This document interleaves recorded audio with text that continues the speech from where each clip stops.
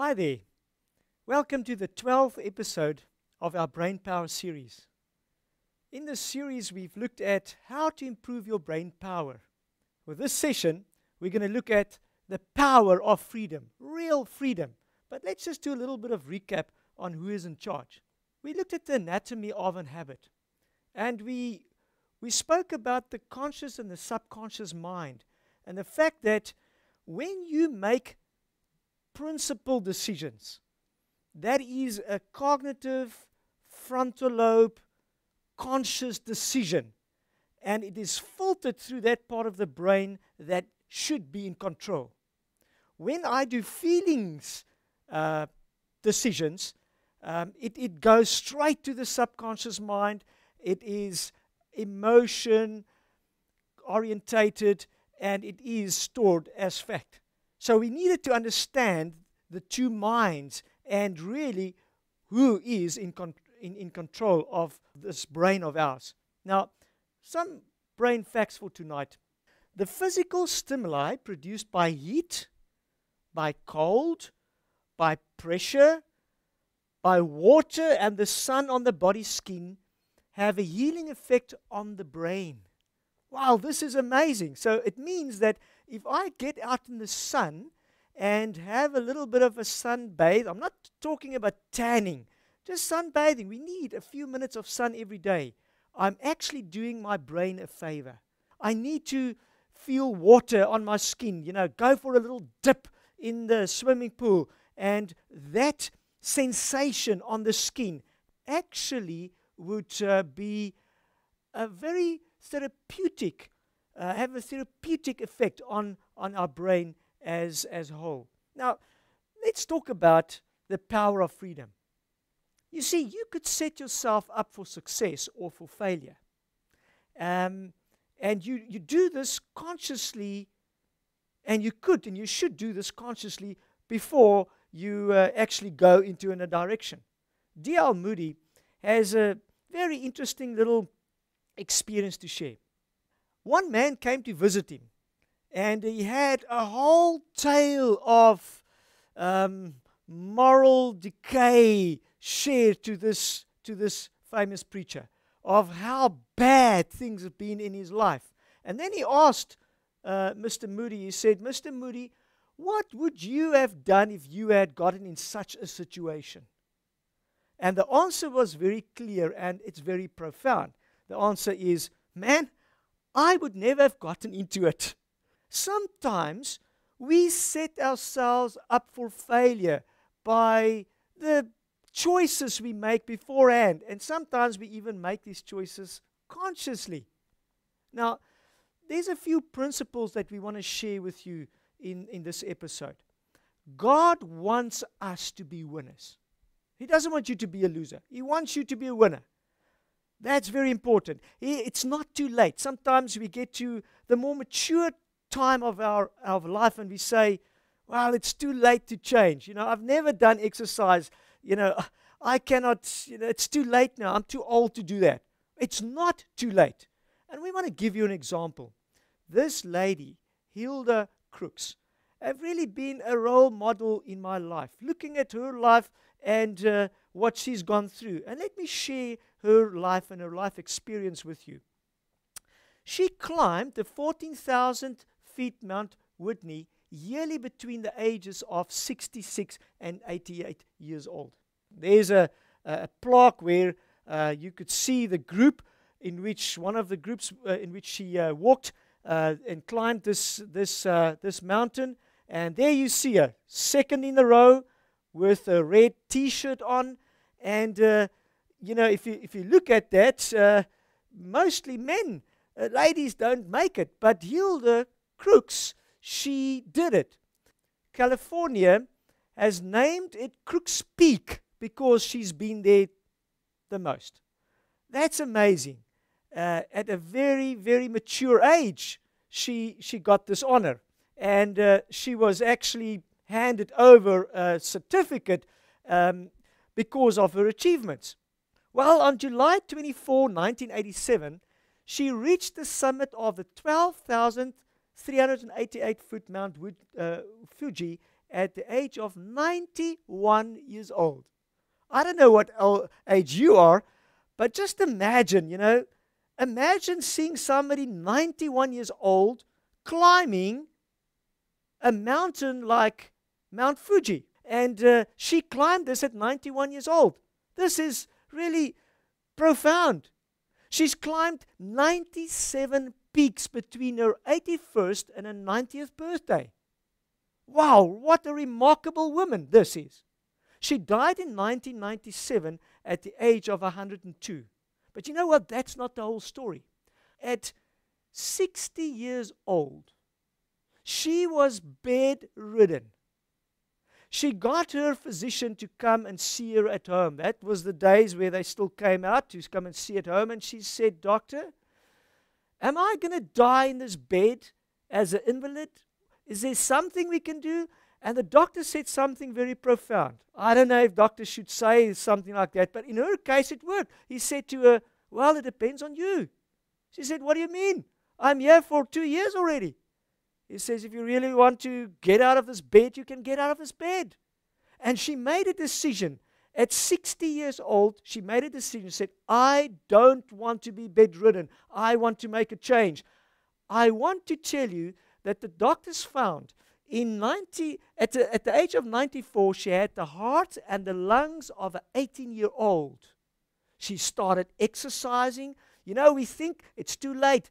In her case, it's proven it was not too late. I've seen this at our lifestyle centers, the Be Free Lifestyle Center, so many times where people come in and they can hardly walk a few meters. And then after 5, 6, 7, 8 days, they start walking 4 or 5 kilometers with us at the same pace. Well, with Hilda, that's really what happened. But you won't believe this. Hilda Crook still holds the world's record in the 10,000 meters marathon of women over 85 years old. Here she is during a campaign where they got some money for a school, and they got sponsors, and she walked on a sponsored route to help to build a school, a Christian school. And when she was asked, "Hilda, what is your secret?" she would give this very, very simple statement. She said, "I believe in a simple diet." Well, I believe in that too. A life free of tobacco and alcohol. Yes, I second that.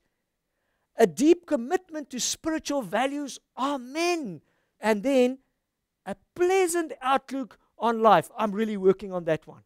This is so great. She lived a ripe age of 102 years while she was bedridden when she was 60. The answer is, it's not too late. You can make a change by God's grace. Ask Him to help you. Start getting into a program where you can look after your body and your brain and not just your soul. We do our worships, we do our devotions. That is so necessary. But we need physical activity as well. We need emotional activity. We need social activity as well. Hilda, it was not too late for her to find that joy. I also need to share with you that we need an attitude of integrity. Something really lacking in our society today. We don't have integrity anymore. When we used to take our cars to the mechanics to do some repairs on, we feel comfortable. They know what they're doing. I sense that today I'm a bit hesitant because people have no integrity. They would send your car back with the same problems and would make an excuse why the repairs weren't done. There's no integrity. See, if I really have integrity, I would do all in my might to help my customer to be happy. Well, this is really a big problem. Another pointer I need to give you is it all starts in the mind. Nowhere else. We have seen that a habit starts in the mind. It is triggered by our senses, but there in my thoughts, in my mind, I start with this process. This whole setting yourself up for success starts in your mind. And then there's this issue of deferred satisfaction. And I want us just to abbreviate a little bit on this issue. Deferred satisfaction. You see, we live in a society where it demands instant gratification. I've seen a little girl throwing a tantrum on the floor of one of the supermarkets, and she said, "I want it. I want it now." Mommy said, "No, there is sweeties at home. We're going to have sweeties. You can't take that sweetie." And I really felt for this mother. She was so patient. But little girl threw a tantrum there and said, "I want it now." You know, we want everything now. We don't want to wait for tomorrow. We don't want to work towards something. We want it now. We want gratification now. And this really leads us up to a part of no success. You see, there is deferred satisfaction with achievements on earth, but also achievements by God's grace getting to heaven. Well, look at this. An athlete. And I want you to consider this competitive athlete. Now, I'm not too competitive. I like cycling. I've cycled many of the Argus routes, cycle routes. The Argus is one of them in Cape Town, South Africa. And I've learned some principles while cycling. Now, one of them is that an athlete will push themselves beyond endurance in order to gain a prize for themselves, or for their club, or for their country. And they would actually do things that they sometimes even shouldn't to really get there, to really achieve, to really, get to the prize. And, well, there's a verse in the Bible that really talks about this. Let's go to 1 Corinthians 9, verse 24 to 27. It says, "Do you not know that those running in a race all run, but one receives the prize? So, run that you may obtain that prize." Go for it. Go for it. Verse 25 says, "And everyone who strives for the mastery is temperate in all things. Then those truly that they may receive a corruptible crown. But we, as Christians, we an uncorruptible crown." Now, let's just grasp the content of this. Everyone strives for mastery,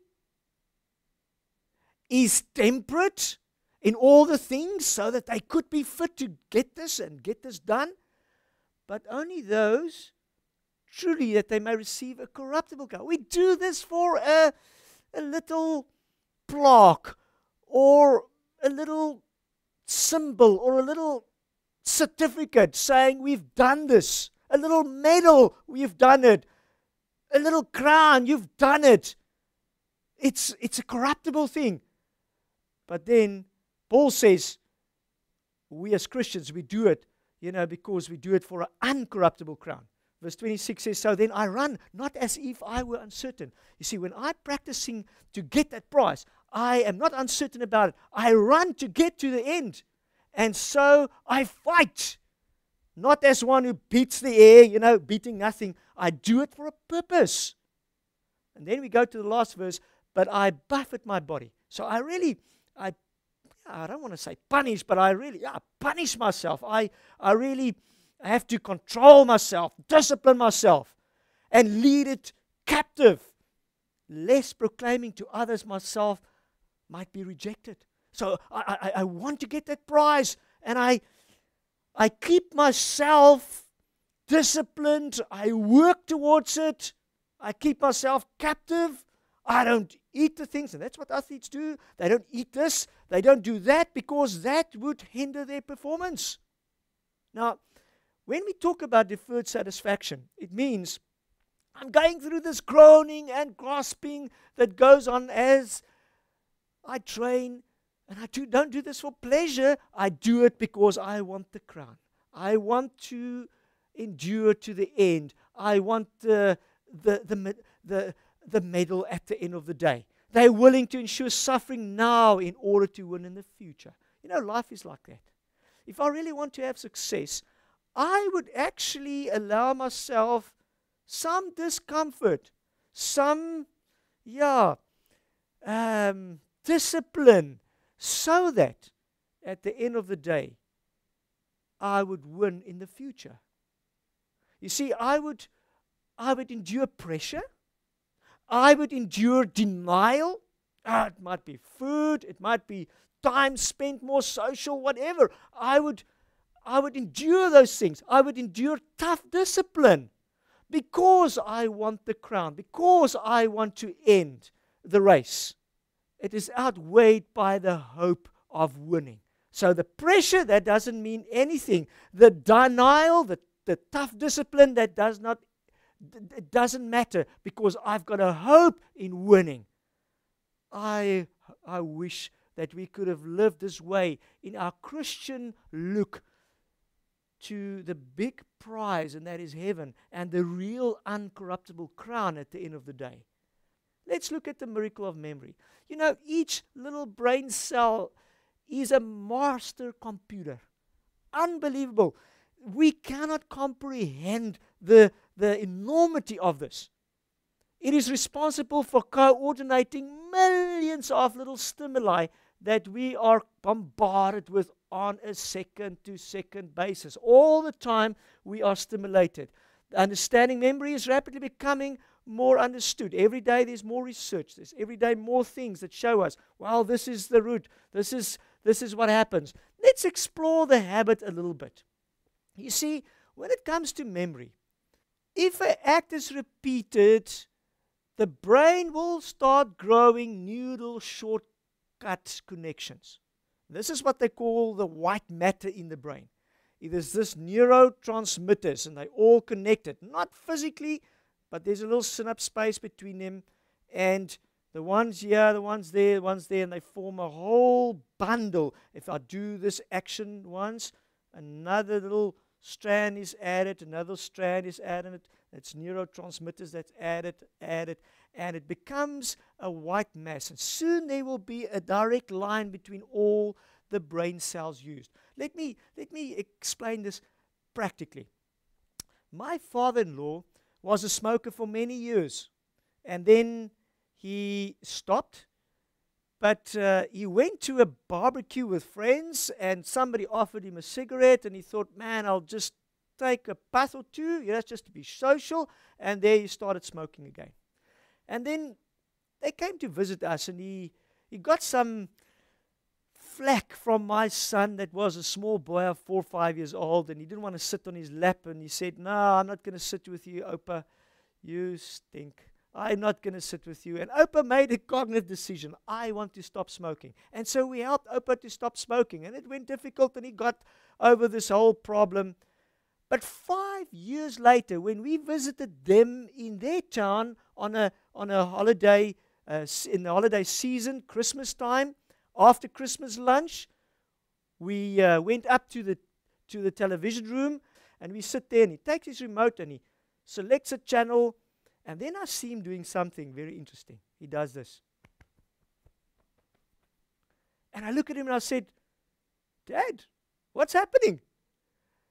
And he blushes a bit and he says, man, this is interesting. Remember, he didn't smoke for 5 years. He smoked for many years before that. And he did this after lunch. He looked for his cigarettes. He would put it in his mouth. He would light it up and he would smoke. Now he didn't smoke for 5 years. I want you to know that he built little strands over many years. You see, he didn't think to himself, okay, it is now 5:05, I need to smoke. No, there was a pattern that was followed many years. And this pattern is really relayed in this neurotransmitters right there, positioned to do A to Z, not even thinking about it. I said to him, Dad, what do you think would have happened if you had a packet of cigarettes in your pocket? And he said, well, I suppose I would have put it in my mouth. I said, do you think you would have liked it? He said, I think if I've had a light in my pocket, I would have liked it. This is really what we're trying to explain to you. You see, everything that happens to you second by second is recorded in your brain in the form of these little connections. Your brain records everything in picture format. I want you to imagine something. I've got a lemon here on this table, and I want to tell you, well, I want to demonstrate something that happens with this lemon. I'm going to take this lemon, and this is a lemon. You can see this is a lemon. Now,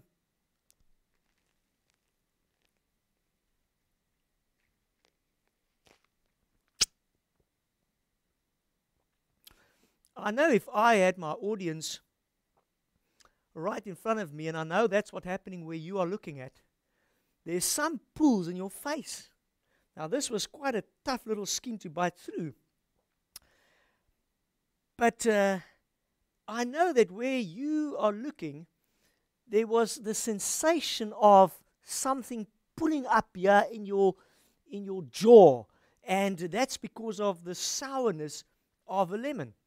Now, this is how powerful our brains are. You see, you didn't taste the lemon, did you? No, you didn't bite the lemon. I bit the lemon, but you tasted and I can imagine where you are. You actually taste the lemon right now. You can taste that sensation, that bitterness, but also that lemoniness. I know that is happening. I've tested this so many times. This is how really powerful our brain is. It is in these stands where habits and memories are rooted.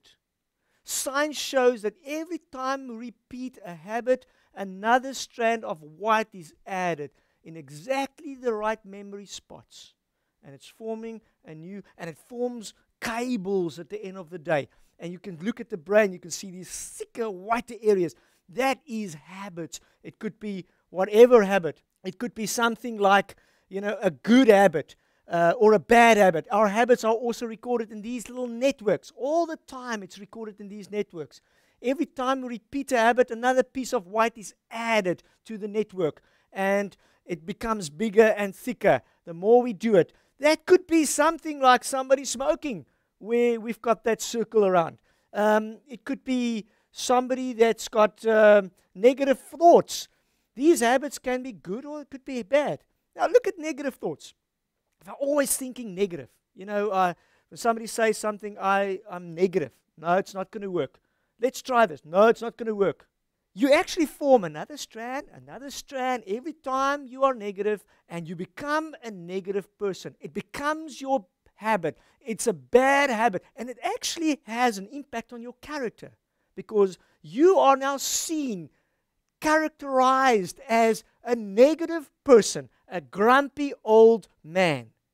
Now, there's some memory enhancing that we could do, and I need to just share with you as we end the series, and we're close to ending the series. Memory enhancing could be done by exercising your brain, by repetition. So you repeat things. One of my medical friend doctors, he says, when I wrote my exams, I had to repeat things at least 6 times. I studied the same thing 6 times. Determine your dominant brain function. It could be a left brain or a right brain thinker. I'm not saying, if you're left brain, focus on left. If you're right brain, focus.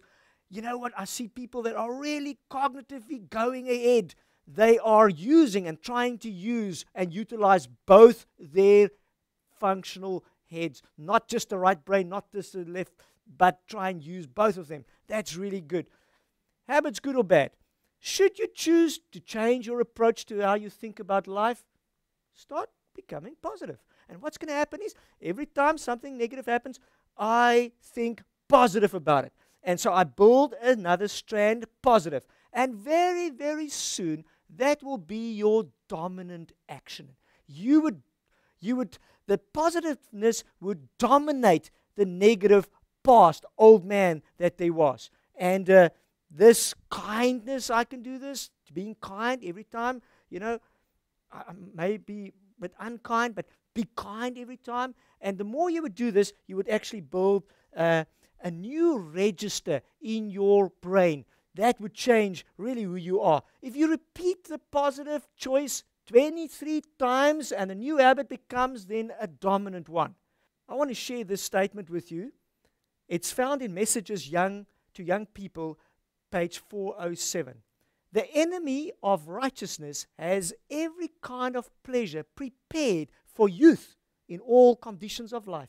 And they are not presented alone in crowded cities, but in every spot inhabited by the human beings. Satan loves to secure the youth in his ranks as soldiers.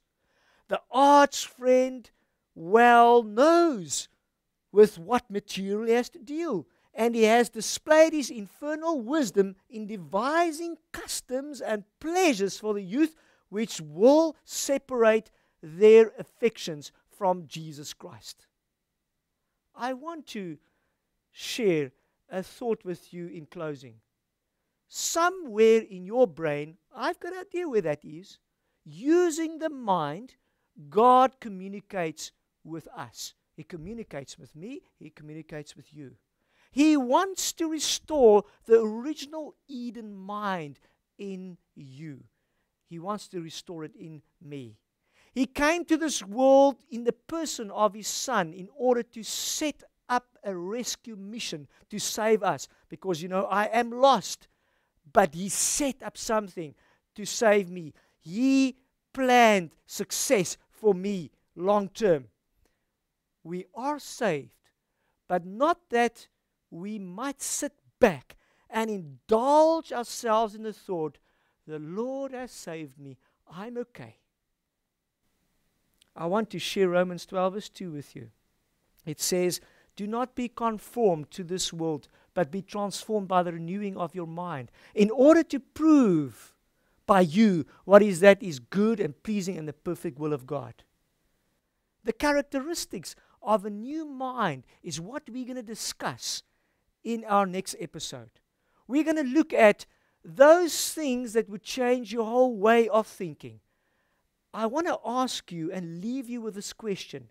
Do you want a new mind? May God help you to have the desire to have a new mind. And at the next session, the next episode, we're going to unpack this new mind so that God can do in us what He really wants to do through us. May God bless you until we meet again.